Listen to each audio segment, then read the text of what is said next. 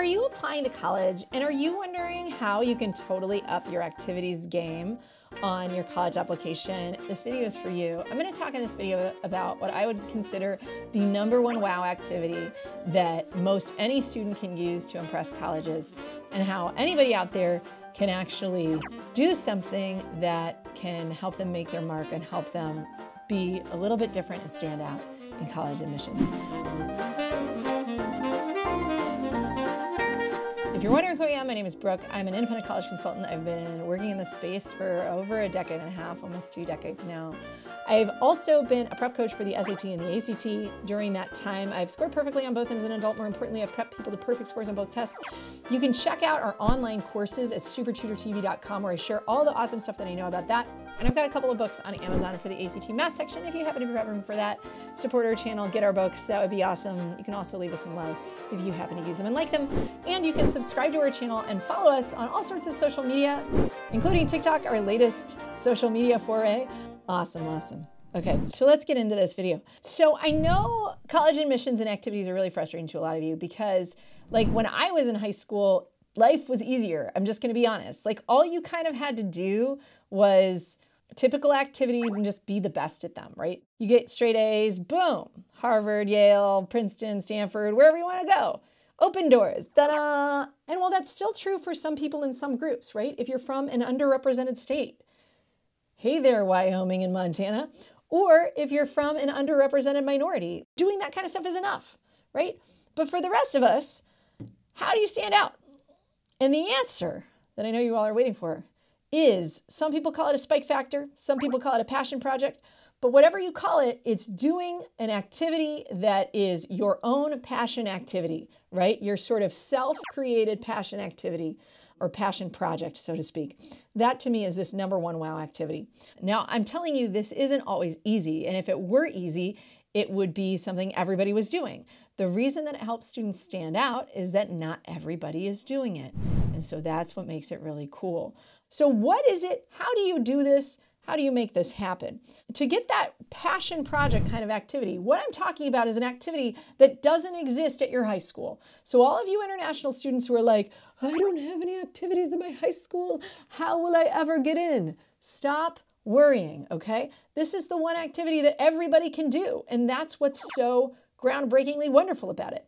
It basically is the idea that you're going to take on an activity that you make up yourself, that is based on things that you enjoy doing, topics that you're really into, and you're going to craft your own independent kind of activity around that. This can take a lot of different shapes and forms, depending on what it is that you personally are interested in. When it comes to passion projects, not all passion projects are created the same, and not all of them are as impressive as you think they might be, okay? So let's go through the factors that make it up, and then I'm going to give you guys some examples, because I know some of you are like, well, what passion project could I do? So I'm going to give you as many examples as I can. So in terms of the factors that you should think about when you're trying to design your independent project, you have to ask yourself some questions. The first question is, does this reflect my passion, and is this something I'm interested in long term? In general, a passion project is going to be better when it reflects real ideas that you're interested in. I'll give you an example. I've had probably at least 5 or 6 students that I've tutored write about their Rubik's Cube skills and how they're really good at Rubik's Cubes.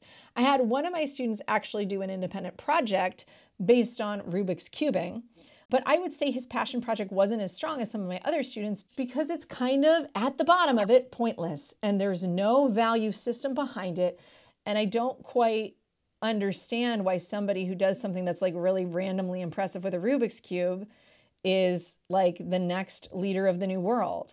So watch it on your passion project. You want to make sure whatever you're doing has significance.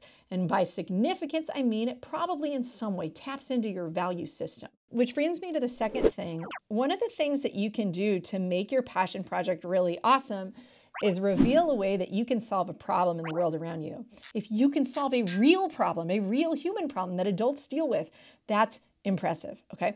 Maybe the problem is COVID-19 itself. I read a story about one kid who went door to door and created a task force to help elderly people sign up for vaccines for COVID-19. Other things I've had students do, medical research, Is there a medical problem that you could help research a solution for? And when I say research a solution for, can you do something that might reach beyond just building a foot brace for your mom when her ankle hurts? When I look at solving a problem, ideally your solution should be scalable. What do I mean by scalable? Well, I had several students that I worked with this year, and a couple of my students got in early to top 10 universities. And those young women who got in early to their top 10 universities both had personal projects that were scalable, meaning the scale of what they did could have repercussions that impact more people than just one person in front of them. They designed something or created something or did research on something that it was bigger than themselves, it was bigger than their grandma, it was something that would impact potentially more lives. So if you have a single human being who has a problem, and maybe that's biological, or maybe that's medical, or maybe it is whatever it is, and you have a product or something that you create for them, or a wheelchair or a crutch or whatever it is that you're designing to help your friend or your grandmother, or some sort of walking device, whatever it is, but you only make one of them and you just make it for your grandmother, that's less impressive than if you do some research into a particular strain of Alzheimer's disease and you're ready to publish a paper on it. Okay, cool.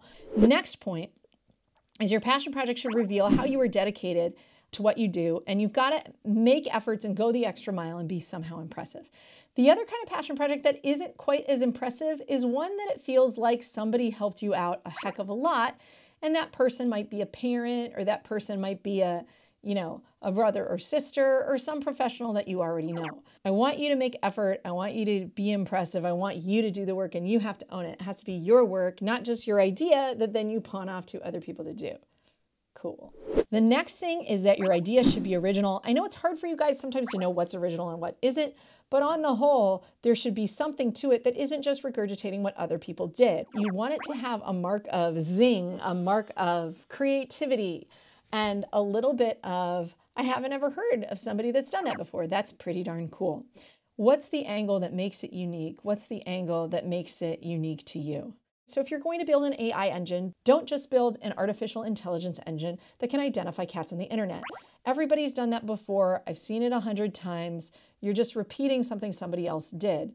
I want you to do something that's a little bit original, that's in your voice. If you're going to do an AI project, apply that AI to something that maybe other people haven't applied it to, or find some real world data set that you're going to use it on, and try to create something that's a little bit more significant and original. And then finally, your passion project should reveal your leadership in some way. What I'm asking you guys to do is to set off on your own and design some kind of project or instigate some kind of endeavor that is outside of school, that is going to require you to step up and do something or create something that wouldn't exist if it weren't for you.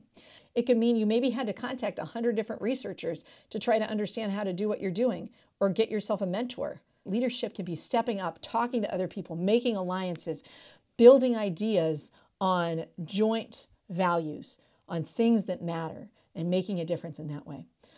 Whatever it is that your passion project ends up being, at the end of the day, you want to do something that matters, and if you can be a real standout. So, what are some examples of some passion projects that you could do depending on your interests? Well, we can start with science. Science is kind of an easy one. If you want to make a difference in science, typically students can do that by either inventing something or researching something. You can also try to win awards and things like that, and that can be impressive as well. But the way that you tell your story is going to be more impressive than how many awards you win. If you're a musician, a wow activity might be composing music of some sort that actually gains traction. If you are into writing, you could make it a New Year's resolution that you're going to write a short story every month and submit it to as many literary journals as you can, to 10 literary journals. And so by the time college applications roll around, maybe you've been published in 6 different literary journals. That would be super cool, right? Let's say there was an incidence of bullying at your school. Maybe you're somebody who's going to step up and create a task force and work to overcome that kind of zeitgeisty topic. Maybe you were a victim of bullying and you decide you're going to start booking speaking engagements at elementary schools to tell kids about how they can stop getting bullied. That's also kind of a cool passion project. If you are an athlete, You could try to spread your athletic prowess to people in your community in some way. That could be creating a league of soccer for underprivileged youth in your area. If you want to be a filmmaker, can you use your iPhone and make a documentary using your iPhone and stitch it together and get people to watch it and build an audience for it? That would be impressive. I've had students who try to tackle environmental issues. I've had students who've tackled issues in their school. I've had people who hop on the Me Too bandwagon and try to address that. Whatever you do, if you can hop onto a wave of zeitgeist, what is the media talking about today? What are adults struggling with trying to solve? If you can help try to solve some of those problems in your world, and it's scalable in some way because the ideas that you're putting forward are actually going to work on a bigger scale, that's pretty cool. And that's something worth doing and worth trying. I know this can seem daunting. I know it can seem like, Brooke, how the heck am I going to get this? But it's something that if you've got time, if you're a freshman, if you're a sophomore, you have time to think about it. And even if you're a junior, you have this summer. And you can ask yourself, is there a project that I could engage with, that I could jumpstart, that I could be the instigator of? And that's just what you have to ask yourself. Now, the other thing that I'm going to say is there's a lot of different paths to getting into great colleges and universities. And finally, there's a lot of different great colleges and universities. Just because you don't have a crazy wow factor that gets you into Harvard doesn't mean that you're not worthy of going to a great college. If you have great grades and you do well with your activities, you're going to get into some college somewhere and you're going to do okay. And everything will equal out at the end of the day. That's what studies show. So I don't want you guys to freak out about this. Please don't stress out.